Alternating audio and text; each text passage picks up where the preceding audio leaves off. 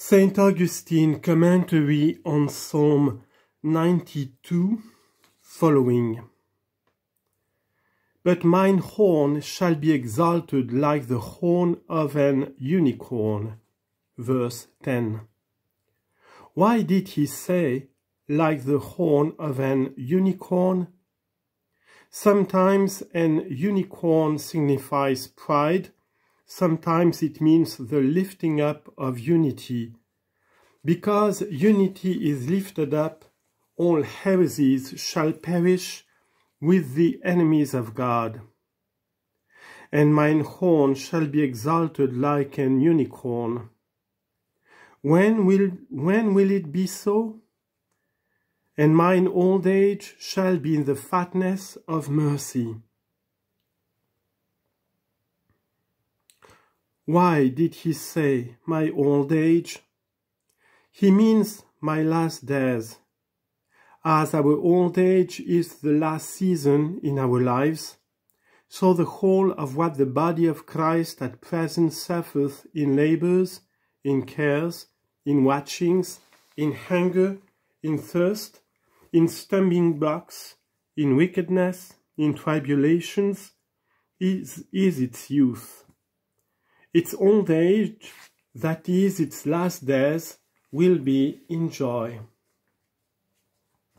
And beware, beloved, that ye think not death meant also, in that he hath spoken of old age. For man groweth old in the flesh for this reason, that he may die. The old age of the church will be white with good works, but it shall not decay through death.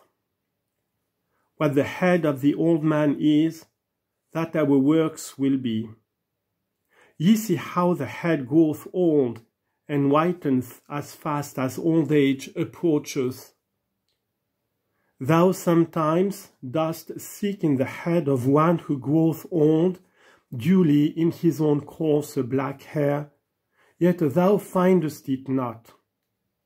Thus, when our life shall have been such that the blackness of sins may be sought and known found, that old age is youthful, is green, and ever will be green. Ye have heard of the grass of sinners, hear ye of the old age of the righteous. My old age shall be in the fathers of mercy. And mine eye hath beheld on my enemies. Verse 11. Whom doth he call his enemies?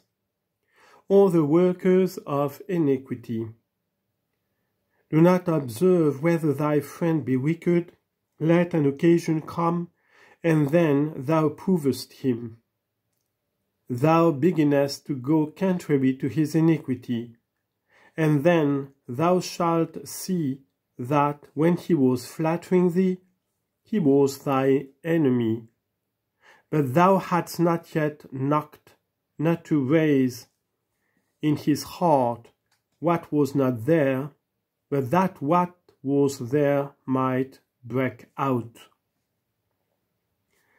Mine eye also hath looked upon mine enemies, and mine ear shall hear his desire of the wicked that rise up against me. When? In my old age. What is in old age? In the last times. And what shall our ear hear?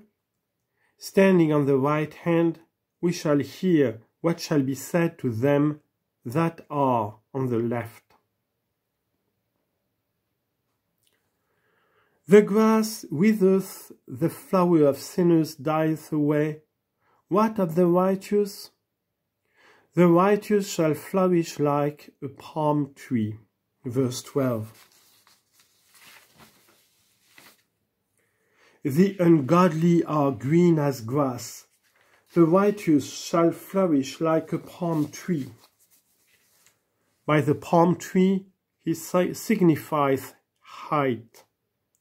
Possibly he had also this meaning in the psalm, that in its extremities it is beautiful, so that thou mayest trace its beginning from the earth, its end in its topmost branches, wherein its whole beauty dwelleth.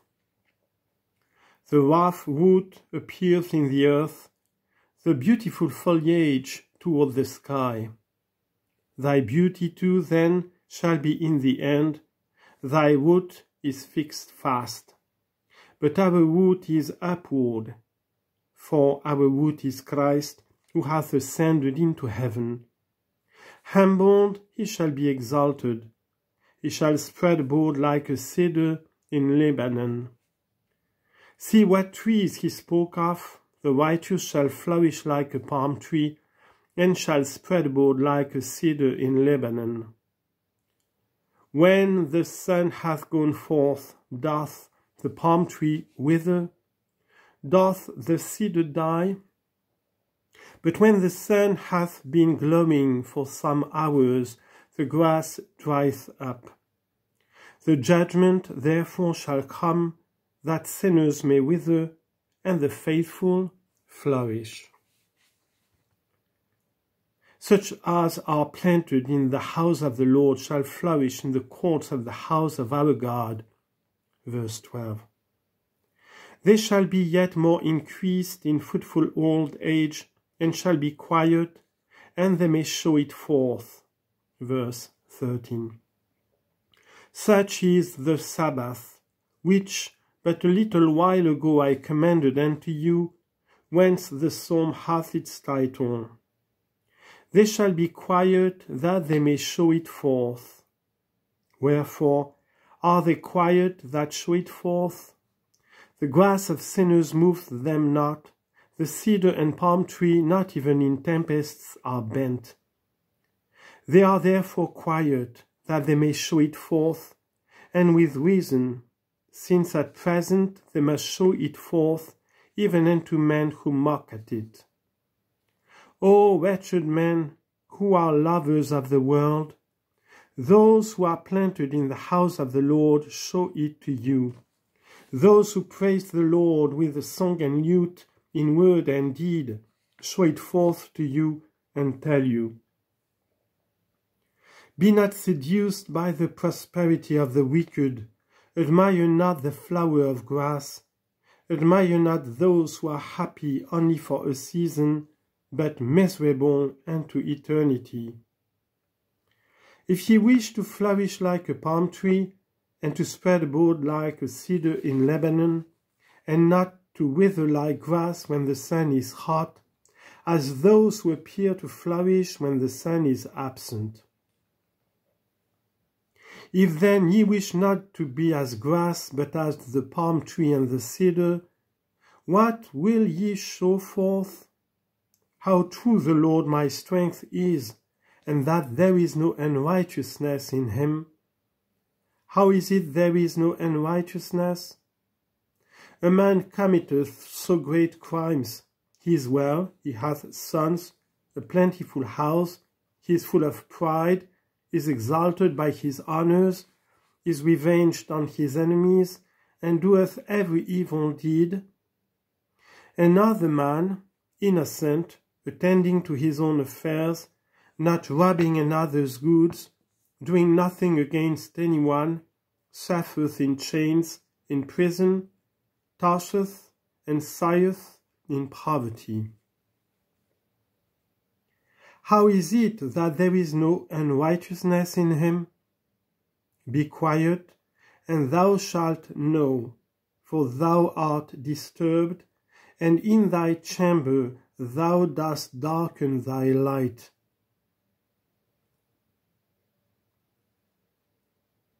The eternal God doth wish to shine upon thee. Do not then make thee cloudy weather from thy own disturbed mind. Be quiet within thyself, and see what I say unto thee, because God is eternal, because for the present he spareth the bad, bringing them to repentance. He scourgeth the good, instructing them in the way unto the kingdom of heaven. there is no unrighteousness in him. Fear not. What if he leaves this man unpunished now, because he is doomed to here depart into everlasting fire? But when thou shalt be placed at the right hand, then shall it be said to those placed on the left, Depart into the everlasting fire, which is prepared for the devil and his angels. Let not therefore those things move thee. Be quiet, keep Sabbath, and show how true the Lord my strength is, and that there is no unrighteousness in him.